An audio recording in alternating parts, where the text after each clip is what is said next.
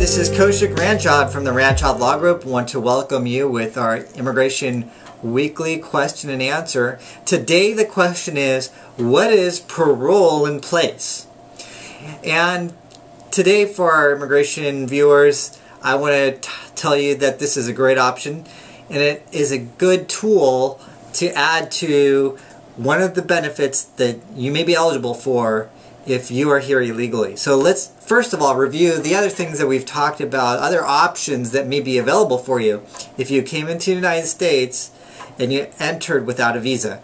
We've talked about the I-601 waiver if you're married to a U.S. citizen, and the I-601A option where you can apply for the waiver in the United States, but you'd have to leave to do the last step of the process to actually get your green card, and you have to go to the U.S. Embassy in order to do that. We've talked about DACA.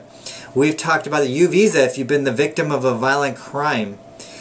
And now we're going to add to our toolbox and we're going to talk about parole in place. Well, what is parole in place? That's probably the question that's running through your mind. And I want to tell you a story about one of our clients where we just filed an application for them where we were going to do an I-601 waiver, but then they became eligible for a parole in place because this individual, he became a member of the armed forces, and because of the recent policy that came out for parole in place, we decided that it would be better for him, instead of doing the I-601 waiver, to file for parole in place, because now that he's a member of the armed forces, he can apply for a spouse to eventually get the green card.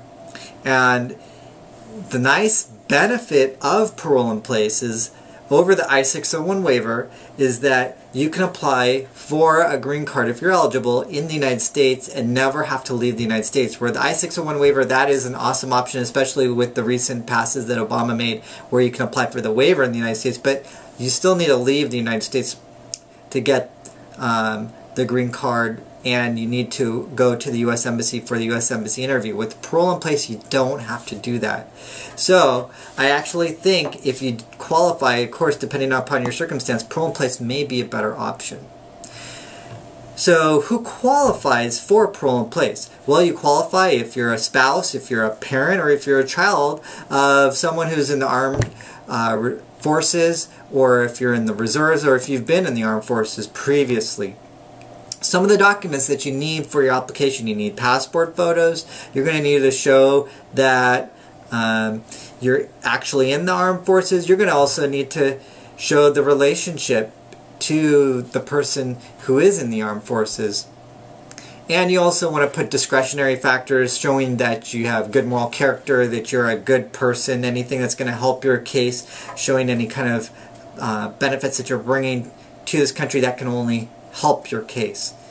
And after you get the parole in place, if you're eligible, and depending upon your immigration status and also upon your criminal record, then you may be able to also apply for the green card.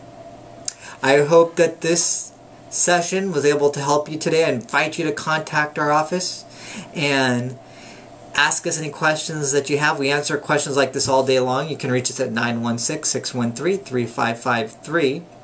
And I want to acknowledge the fact that you are actually, just by watching this video and looking at your options, you're trying to better yourself. And by bettering yourself, you're bettering your family. And by bettering your family, it's bettering our country. Thank you for taking the time to watch this video, and we'll see you next week. Have a great week.